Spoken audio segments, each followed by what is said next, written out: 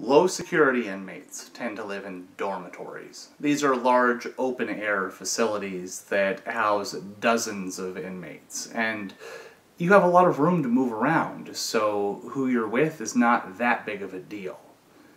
High security inmates tend to be housed in cells. This is a 10 by 12 concrete box that you're stuck in for months or even years at a time. So having a good cellie can make your time a lot easier, and having a bad cellie can make your time a little slice of hell. One of the best cellies I ever had was Scooby. And I've mentioned him before. He was a heroin addict, and it's always going to come up whenever I talk about him that he was a heroin addict because it was kind of his defining characteristic. It was what he did with his days, was worried about getting heroin. That said, he was also smart, kind, considerate. He was a good guy to be around and to live with. We did time together just fine. He was in an interesting situation financially. You see, most inmates, and no surprise here, they're poor. They have no resources. This is an environment where a job generally pays nothing. If you're lucky and you get a good job, it pays 5, 6, 7 cents an hour. You can't save up money earning 5, 6, 7 cents an hour. And their families had very little to do with them. Maybe they would send them 50 bucks a year on their birthday or something like that. But again, this isn't the type of money that really changes an inmate's life. Other inmates are, at least by prison standards, wealthy. Perhaps they were successful criminals and saved up some money before they got arrested. Or don't forget that about 8% of inmates are veterans. Many of them have military pensions, which amounts to an incredible amount of money in an environment where $10 or $12 is considered a paycheck. Scooby somehow managed to be both. His uncle was a successful businessman and would send him money regularly, and not small amounts of money. I saw Scooby spend thousands, perhaps tens of thousands of this guy's money on heroin. But occasionally, Scooby's uncle, understanding that his nephew was a drug addict, would realize that Scooby was asking for too much money, that he was doing too much drugs. And this is a problem, because a heroin addict who's doing too much and who has unrestricted access to his drug of choice might kill himself. It's a very common way for addicts to die. And it's not like Scooby's uncle could send just a little bit of money and say, here, just spend this money on food and your TV, don't go buy heroin with it, because of course Scooby would sell whatever he had to get the drugs. That's what a drug addict will do. So Scooby's uncle would cut him off cold turkey. Say, you gotta clean up. I'm not sending you any money for the next while. Scooby, being a drug addict, would often continue to do heroin, and this is a very dangerous situation for an addict to be in, to go from having as much as they need to having none.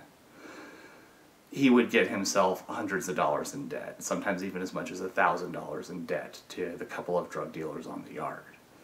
For any other inmate, this would be fatal. This is an environment where people get killed over, $10, $20, $50 that they owe, because owing money is very disrespectful to the guy you owe it to. You should pay that debt. Scooby's in debt hundreds of thousands of dollars, but the dope man knows that this has happened before. Scooby's done this before, and he always pays off his debt. Maybe his uncle relents and sends him the money eventually. Or, more likely, Scooby finds some way to hustle up the money, because that dude had moves. I mean, he could hustle. One of the memories of my early years in prison that really stands out was a day whenever I was alone in my cell. Scooby was at work. He worked in the kitchen helping prepare all of the food for the yard. His primary job was to push the meal carts, which are large aluminum carts that look something like this, to all of the buildings. Bear in mind, there's 200 inmates in each building, and there's 5 buildings on the yard. So that's a lot of these carts filled with food that Scooby had to push. The electronic lock on the door to my cell opened. The officer in the tower is able to just press a button and open doors in the prison. And I heard Scooby yell out the door as he approached the door to the officer, "Hey, I just need to get my inhaler. I'm going to be right back." He came in, and from his demeanor, it was clear that he was lying. He wasn't just coming in to get an inhaler. He had done something sneaky.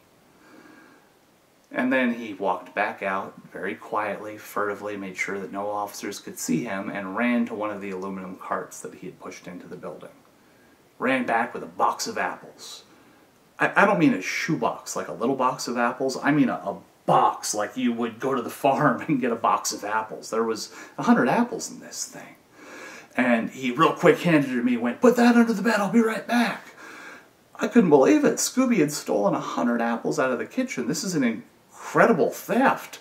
And then he came in with another box, and another one.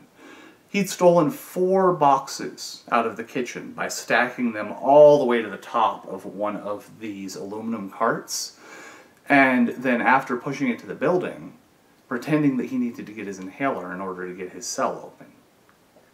You see, apples themselves have very little value, but one of the things that Scooby would do to supplement his income whenever he needed to get some heroin was manufacture alcohol. Pruno is what it's called. Inmate manufactured alcohol is what the cops call it. Basically, and it's a pretty simple process, you take an apple and you grate it against a homemade grater, and you keep doing this until you're out of apples, and you have a giant bag of pulpy, disgusting, fermenting fruit. You add some sugar and you let it ferment over the course of a couple of days, a week.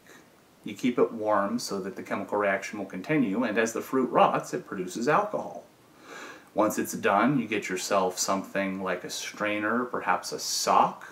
You pour all of the alcohol through it and you strain out the fruit pulp, and you're left with some real booze. I mean, it's stronger than a beer, not quite as strong as hard alcohol, but it will definitely get you there, I suppose is what they'd say. Would make some of this from time to time to supplement his income. You figure they give every inmate, 2 apples a day. So if he takes his 2 apples and my 2 apples and keeps at it for a week, well, that's 35 apples. It adds up to like 2 cups of Pruno, which sell for a couple of bucks a piece. But he didn't need 2 cups of Pruno. He was $1,000 in debt. He wanted 4 or 5 gallons of Pruno. And that is what he made with these 400 stinking apples that he'd stolen out of the kitchen. It was an incredibly large batch that he spent days working on in order to pay off his debt. And he did. He paid off the entire, gosh, I think this was $300 that he still owed on the debt at this point, and managed to make enough extra to get himself monumentally high, because I suppose from a drug addict's point of view, what's the point of doing all that work if you can't get high in addition to paying off your debt? I realize that this isn't necessarily the most uplifting story. It's about an inmate stealing and making booze to pay for his drug debt. But it didn't really hurt anybody. You figure all the inmates on the yard still got apples that week. I guess that they just brought in new ones from the main kitchen. And I suppose if you paid taxes, the year like 2003, 2004, a very small portion of that went to paying off Scooby's drug debt, so congratulations to you. But without considering that very small harm to the taxpayer, there was no real harm done. And I wanted to tell this story because I was going over some of my recent videos, and they're dark, they're nasty, and prison is a dark and nasty place, but it wasn't always terrible. I mean, this was kind of a funny story about my cellmate managing to steal some apples and get high. And that is the thing about prison, is yes, prison is dark and terrible, but there are some funny things that happen from day to day, and this is any time that life is bad. There are moments of good in any terrible situation. I believe they say hope springs eternal. That's the human condition. So if you feel overwhelmed, like everything is bad, look for the good. There's something, and it may be a very small something, but it's nice to focus on a small something every once in a while instead of just the bad.